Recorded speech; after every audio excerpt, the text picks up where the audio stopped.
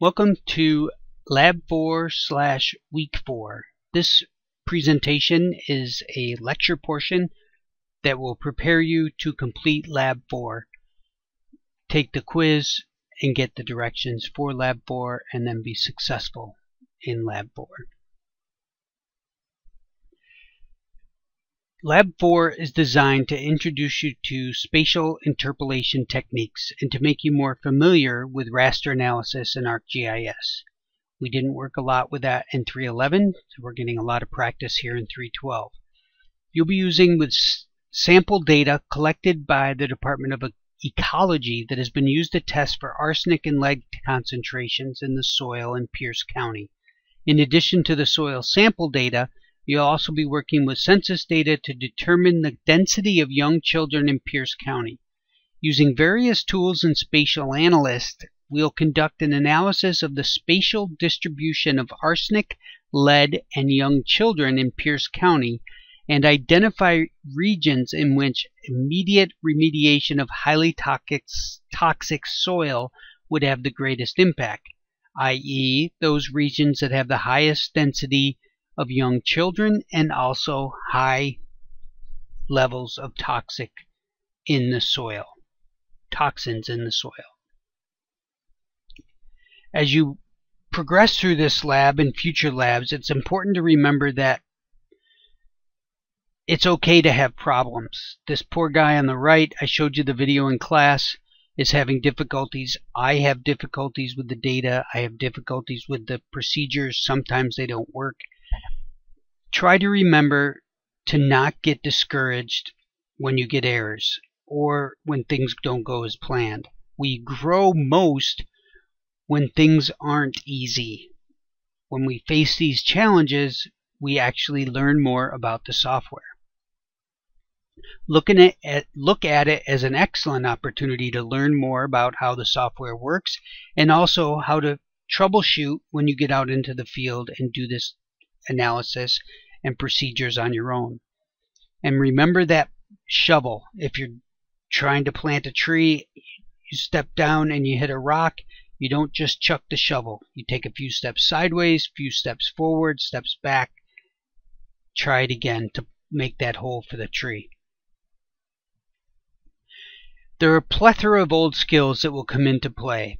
If you'd like, you can pause this video and read these, but you've seen them before, you've performed all of these skills before, and practiced them for a considerable amount of time. We're going to learn some new skills which are coming up on the next slide. The new skills that we're going to focus on, or refreshers of old skills that are a little bit more involved, are we're going to add an additional environment setting. We're going to display X and Y data a little bit differently.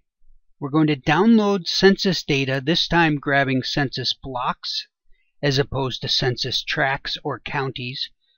We're going to do some interpolation using the Kriging and IDW, which is inverse distance weighted method. We'll do some raster reclassification again, this time using standard deviation. We'll perform some map algebra, which is some raster calculator functions which add up values within a raster to determine a phenomena. And then we'll work on some enhanced map layout techniques. The additional environmental or environment setting it could be two, actually, if you haven't been doing them yet. One is the processing extent, and you notice in this area, hopefully you can see my mouse, we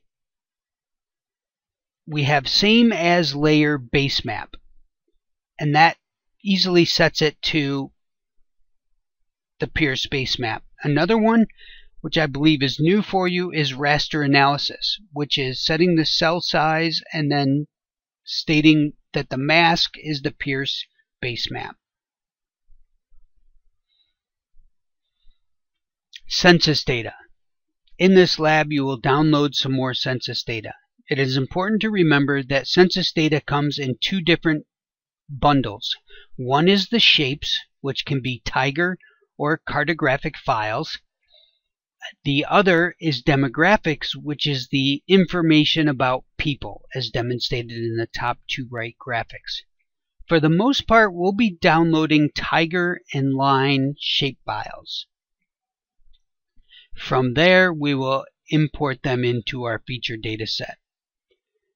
This chart is available on the census, and it will help you determine what data you'll need when you're working on your own. And one thing to remember is there is a FIPS associated with a lot of the stuff that we download, and you may want to remember that it's Federal Information Processing Standards. That's what the FIPS stands for. Census data shapes. There are many shapes, and they all are different sizes. We start out with the largest, or the largest for our use, which is the state code. Our state code is 53. And 53 can be seen in the state FP10 over here in this column on the bottom right, 53. The next is county. And we can see some of the county in the graphic on the left because everything is pink. Our code for Pierce County is 53, or 053. The next smallest is the census tract. And I've selected a census tract in both the attribute table, of course, and the image on the left. There are 39 of the 14,000 blocks in this data. The area highlighted in blue is the census tract. We cannot see all of it, of course, because I've narrowed in and I've zoomed into a much smaller area. Moving further in decreasing in size is a block group. That is a one-digit code and is in yellow on the bottom left of the screen and the top right of the screen of this graphic. Notice how in the block column, block CE10, the first digit is all the same, and that is the block code of 1 for all of the blocks in that block group. So the block group code is a 1. The smallest piece of data is the block, and that is what we'll be using in Lab 4. We can see the block because it's highlighted in yellow. The block itself is a yellow item circled in red. In addition, we have the number of this particular block within the block group, within the census tract, within the county, within the state. This number is off to the left of the screen.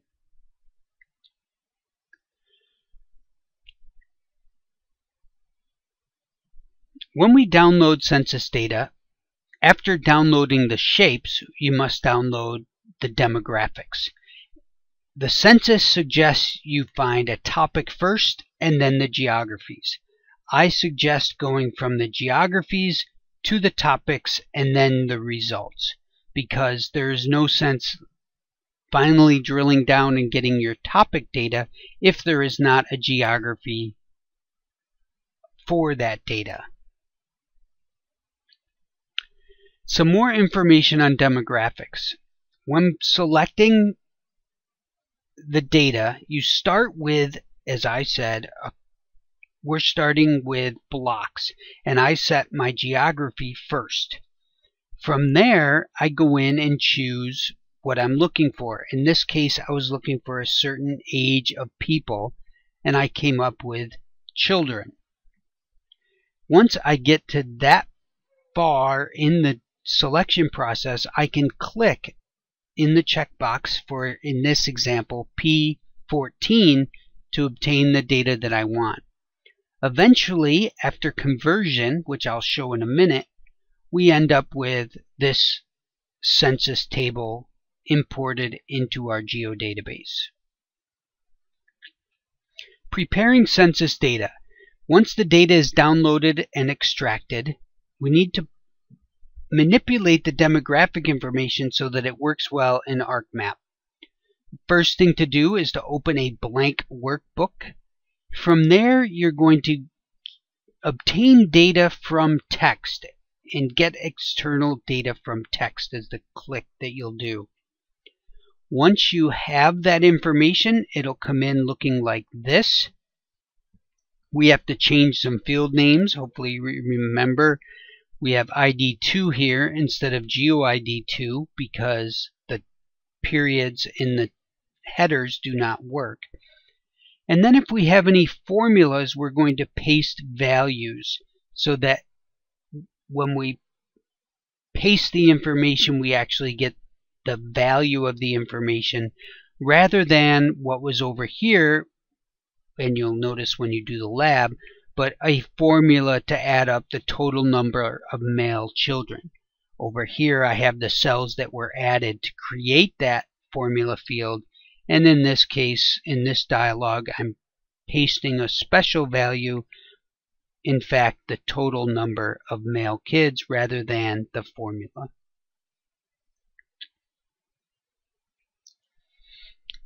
Further along in preparing our data, I've now transferred the actual values. There are no formulas in here. I create a new name for the sheet so I can easily find it. In this case, I called it Use Me. And then we right-click in our GeoDatabase and import the table.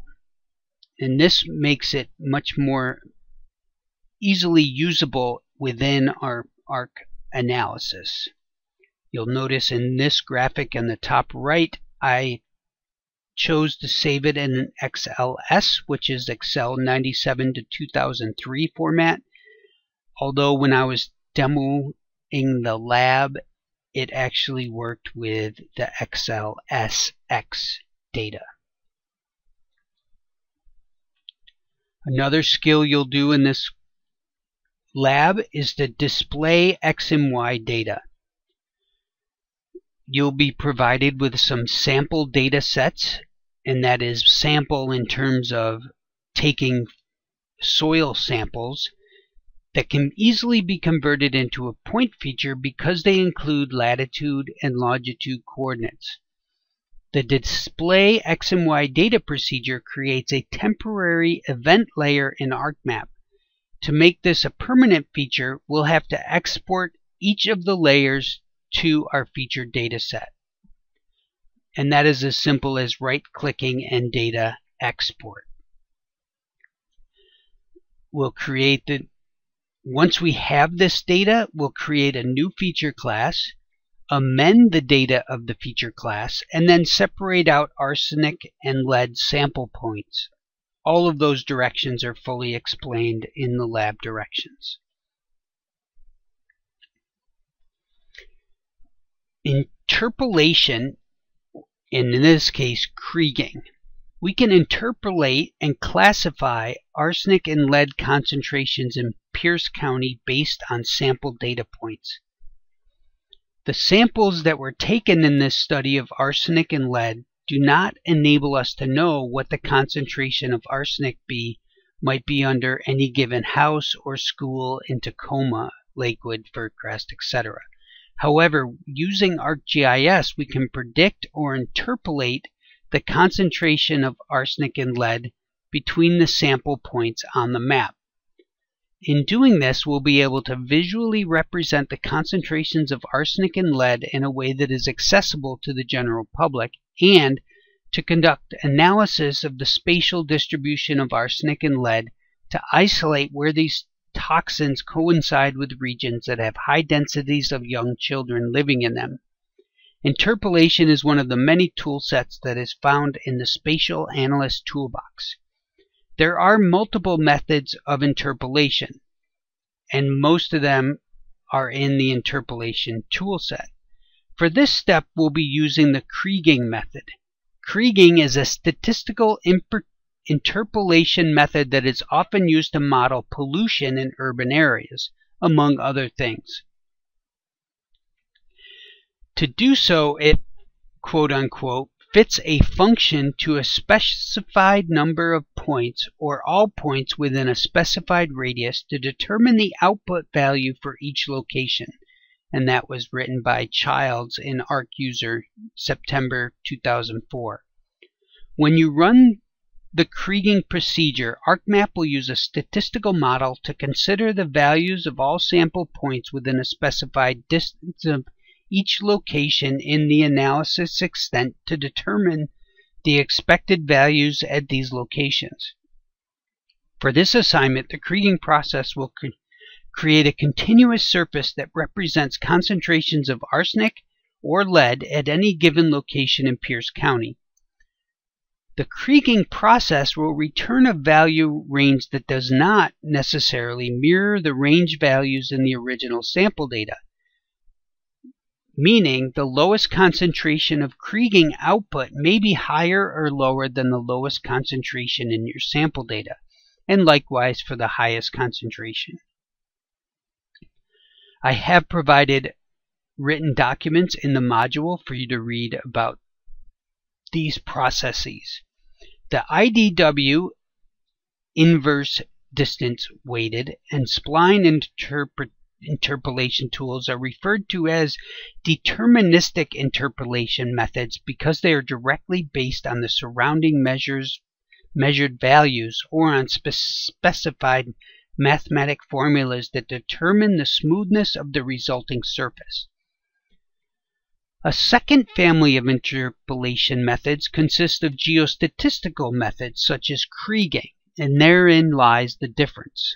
Kriging is a geostatistical method, which is based on statistical models that include autocorrelation, that is, the statistical relationships among the measured points. Because of this, geostatistical techniques not only have the capability of producing a prediction surface, but also find some measure of the certainty or accuracy of the predictions.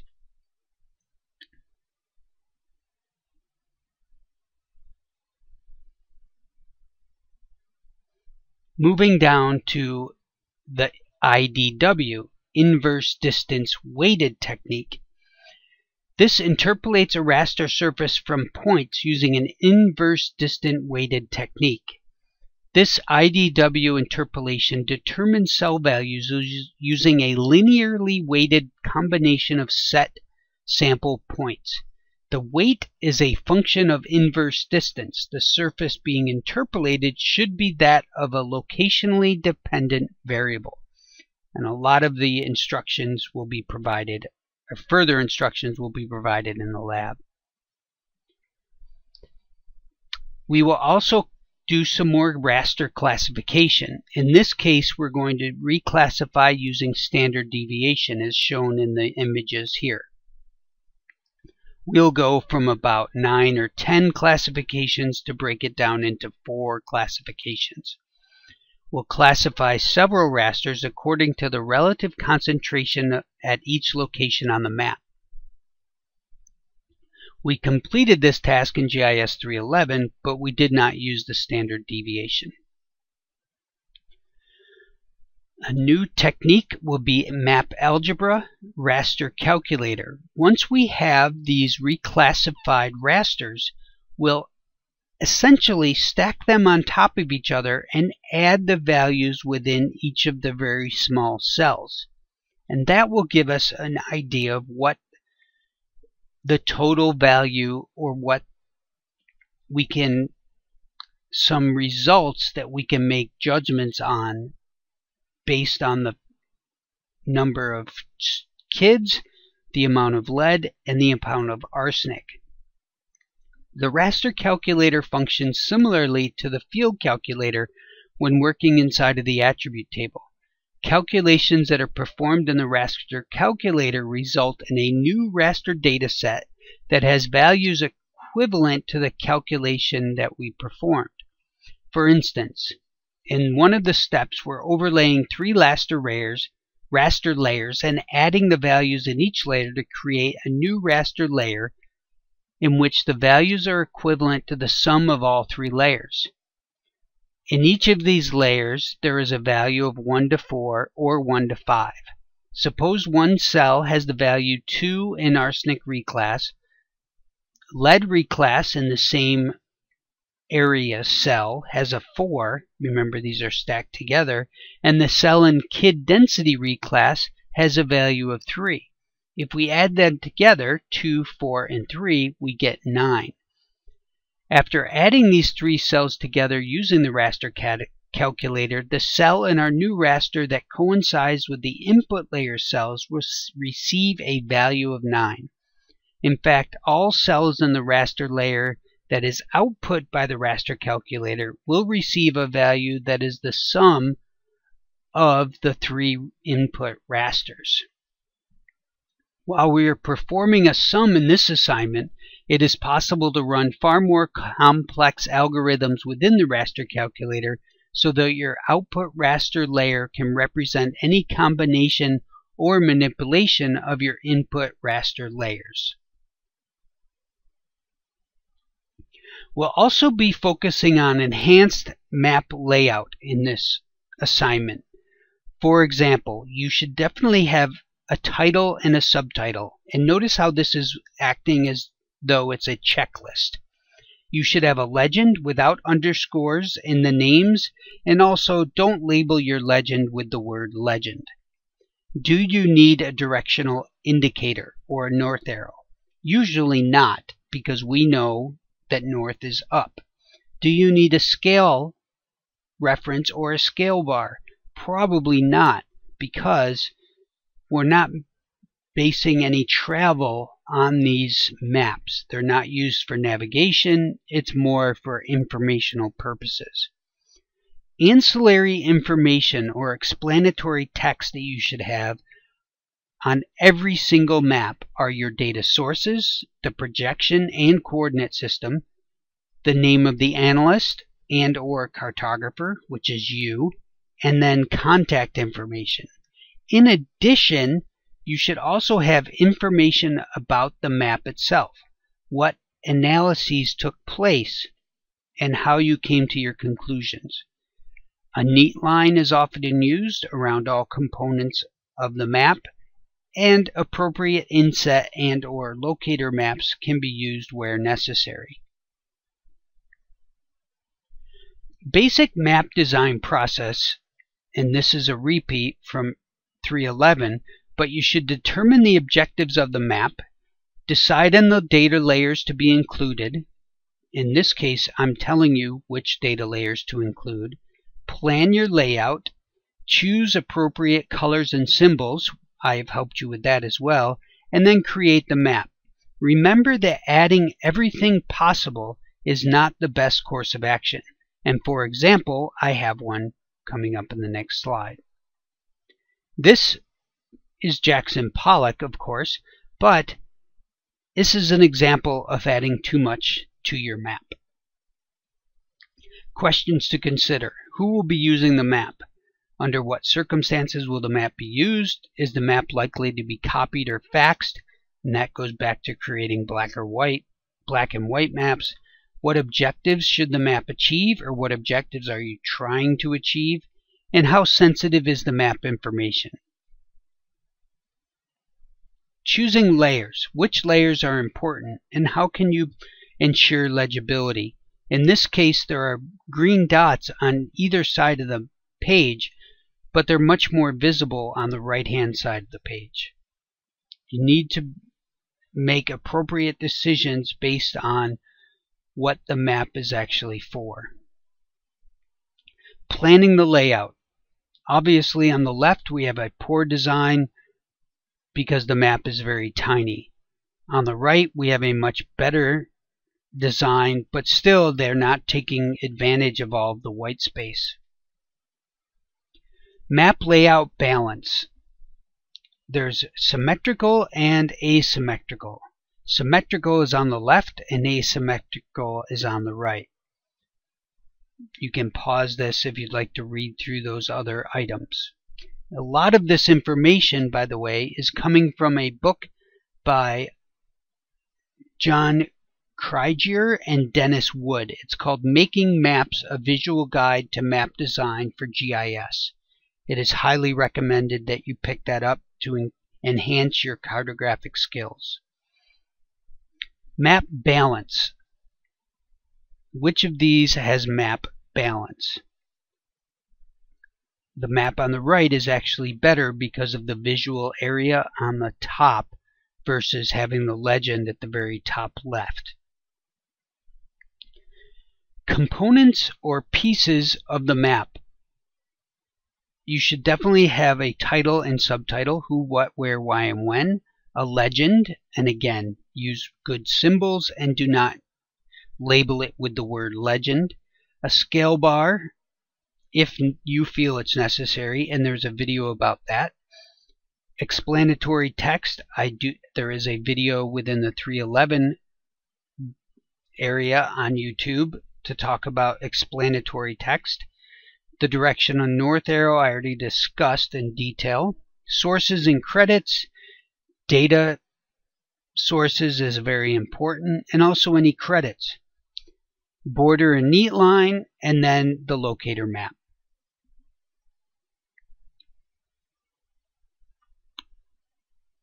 In this quick example, obviously the image on the left is horrid. The north arrow is far too huge, whereas the image on the right is much more pleasing to the eye. Map layout focus. The title should most likely be on the top, as in on the image on the right. Focus on the most important areas of the map when creating the map, remembering that people usually read from top left to bottom right. Visual center. On the right, the map achieves visual center, which is where the hashtags are.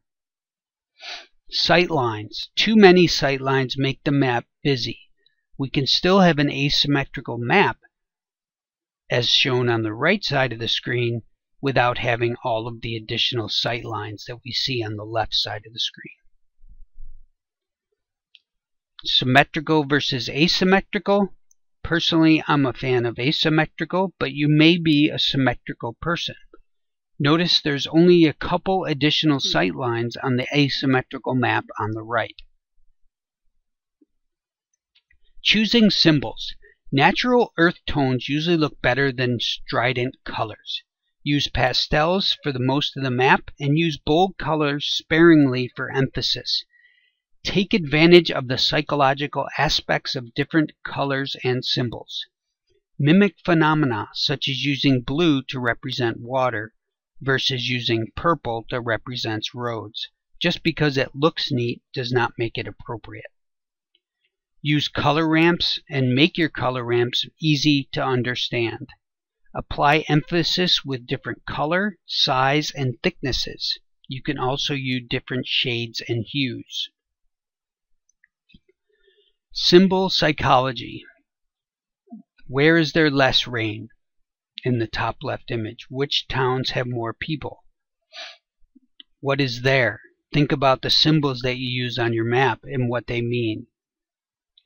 Where is the water? Initially, if you look at the bottom left picture, you'd think that the water was up towards the top left of the image. And where is there danger? Red signifies danger and should be used sparingly. Improving a world map by using more pastels, some natural colors, using a ramp to indicate increasing population, and emphasizing the important information.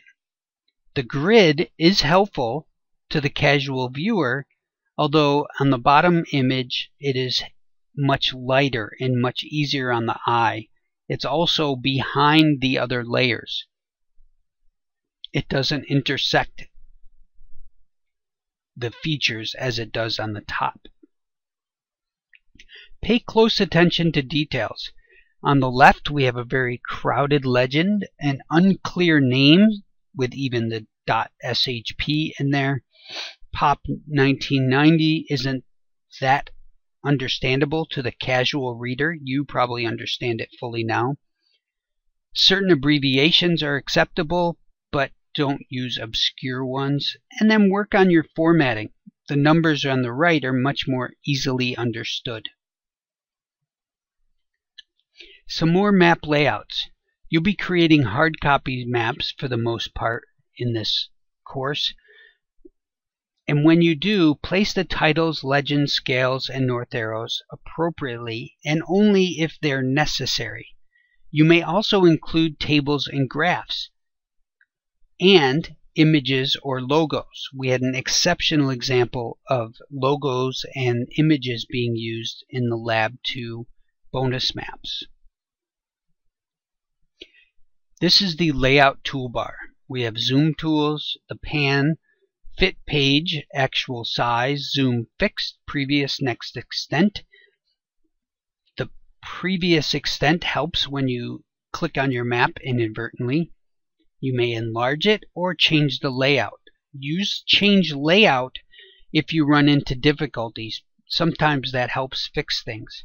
The only way you're going to learn how to create better maps is to create more and more maps and fix them and fix them and fix them.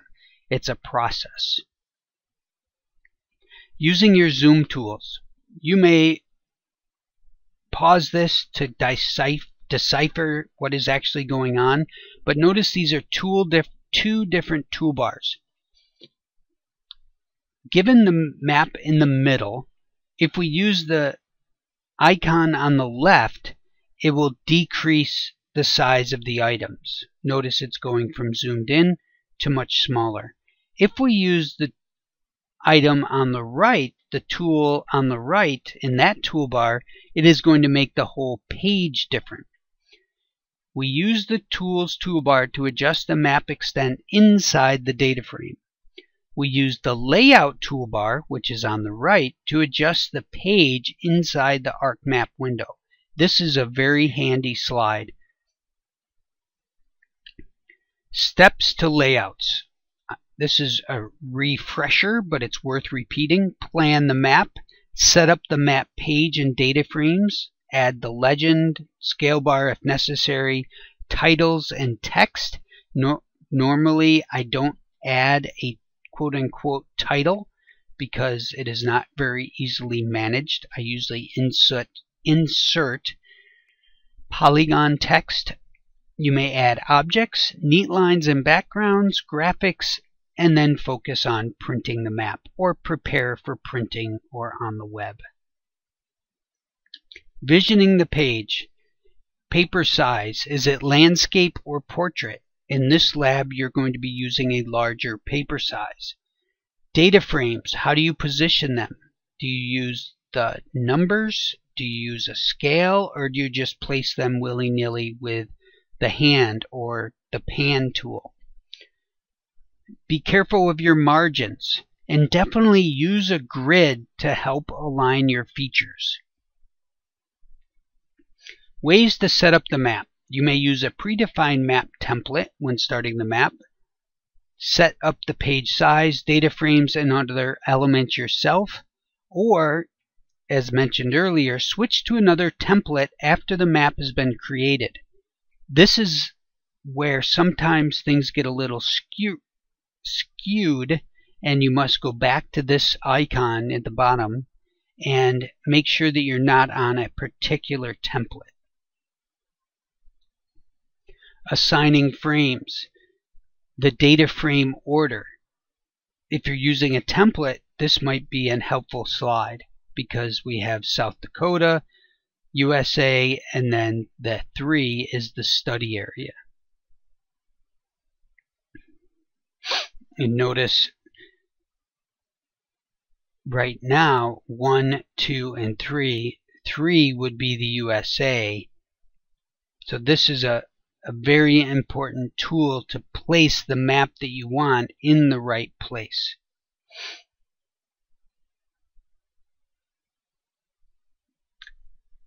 Page and print setup. This is where if you change anything, such as the landscape here or here, you're just going to have to play with it to figure it out. Sometimes this will come out with your page going this way, Your page will be portrait, but your map is landscape, or vice versa. You'll have to fix that by hand once you start making those changes. Composing frames. Click and drag the active frame to move or change the size. You can go back to the data frame properties and set a specific size and position, noting which corner of the item or which piece of the item is set up here in the position. In this case, this dot would be at 2.4 inches and also at 3.59 inches versus on the X and Y axis. X and Y. Scaling the map. Automatic scaling versus fixed scale versus fixed extent. Notice what happens to your map and what happens to your toolbars if you choose fixed extent on the right. You cannot do much to your map. You may have to go back to go to automatic scaling. If you have a fixed scale, the only thing you can do is pan the map. And then automatic scaling on the left is where you'll have the most functionality. But as you get towards the end of your mapping process, you're going to want to use fixed extent. Basic principles for balance. Maximize size of map relative to the titles, legends, etc. Distribute elements evenly on the page, avoiding blank or cluttered areas, and align straight edges using neat lines to enclose map elements. Graphic text. First of all, I never use this button right here, new text. I always use rectangle text or polygon text because this item, Hi Mom, is very hard to manipulate. It's much easier to manipulate images or text that was made with rectangle text. And then down at the very bottom is the drawing toolbar to help you manipulate the text that you insert. Multi-line labels. Sometimes you'll need to manipulate this data. Notice the rectangle text is the one being shown right now. This one automatically aligns itself because it is in the rectangle text. If you use one of these hotspot buttons or dongles, it will align for the most part as intuitively as you would hope. It does take a little bit of time to practice. The label tool. We've done a little bit of labeling in 3.11. You'll be doing a lot more. You also did it from chapter 14 in 3.12. Playing with these labels is how you're going to get better at completing your labeling. Adding a legend, of course, insert legend. To do the legend wizard, you include what items you want on your legend, and then you set the title and font. Choose a border, choose a background, drop shadow, and then in the area, this is important, make a good choice on these items over here on the bottom right, the patch size and the type. Notice you're going to set the patch size. The third part of the legend wizard, you can adjust every one of the infinite spacing items on the legend. Usually I leave the defaults, but you can add more detailed, finite adjustments if you'd like. There are some legend styles. I encourage you to pause and look to see how they are different. Notice what we have selected up above with what you actually get. Changing the legend style is relatively easy. Once you start playing with these, it'll be much easier to do as you play with it with all of your maps. Managing the legend styles again, some more finite details and changes that you can make. Adding pictures. This is simply done by insert picture, which greatly enhances the maps that you produce. In this example, we have a nice legend, although the legend word doesn't need to be there. We have some ancillary text talking about what is going on in the map, and then a picture has been inserted. Neat lines are used to grab everything in the map and hold it all together. There's an excellent example of a neat line on the right side of this screen. There are a plethora of choices. Don't make it too fancy, however. Here's the graphics and the draw toolbar again, this time with different things highlighted. You may pause and or go to ArcMap to play with some of this. Adding a scale bar. Infinite choices of what to do with your scale bar. These are just the basic components. If I slide to the next, we can adjust the divisional value, and then even further adjust the division, the width, the number of divisions, etc. Simple adding of a north arrow. I think all of you have this nailed, although you may want to not put on north arrows when they're not necessary. Some text and titles. I just wanted to emphasize one last time, I would refrain from inserting a title such as being done in this screen. Try to insert the rectangle or polygon text. And this completes Lab 4 lecture, the end of week 4, to prepare you for Lab 4.